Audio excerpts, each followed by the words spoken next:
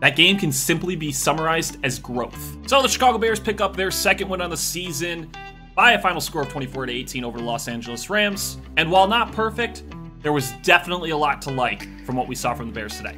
Look, that was not the most dominant performance necessarily by the Bears, but it is more than likely their most efficient performance so far this season. Sure, Caleb didn't throw for over 200 yards, and the receivers didn't find any receptions as a result.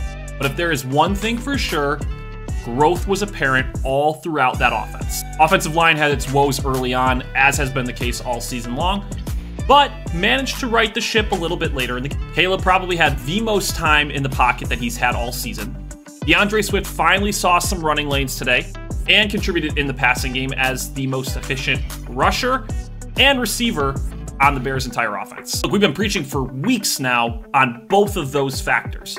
The offensive line getting it right and DeAndre Swift living up to the contract that he's had. And if today was any indication, DeAndre Swift might actually have some momentum going for him in the next few weeks. Over 160 all-purpose yards, led the way in the backfield both on carries and rushing yards, and led the way in receptions and receiving yards. So all in all, a great performance from him. Caleb's stat line, like I said, fairly pedestrian. Only one passing touchdown, didn't even eclipse 160 passing yards, but without a doubt, that was his most efficient game as a passer. He didn't have to be called on 52 times like he was last week. And the most important thing is he didn't turn the ball over one time today.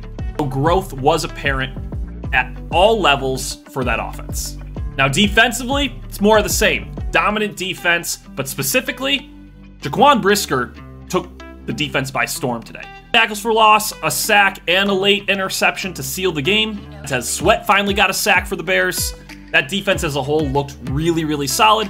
Kept a good quarterback who has a depleted receiving core at bay.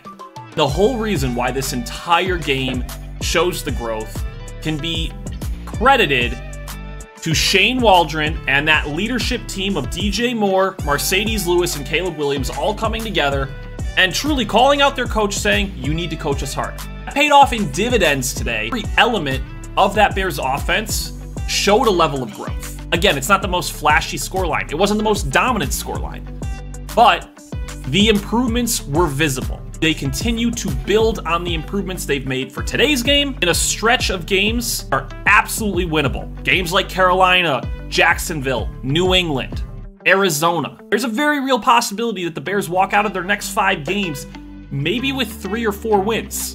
Into the toughest part of their schedule by far later on in the season could set them up for success, and playoff dream could still be alive. Let me know your thoughts down below of what you thought of the game. Do you see the same growth that I did? Like the video if you did enjoy. Subscribe so you never miss a video. We'll talk to you later.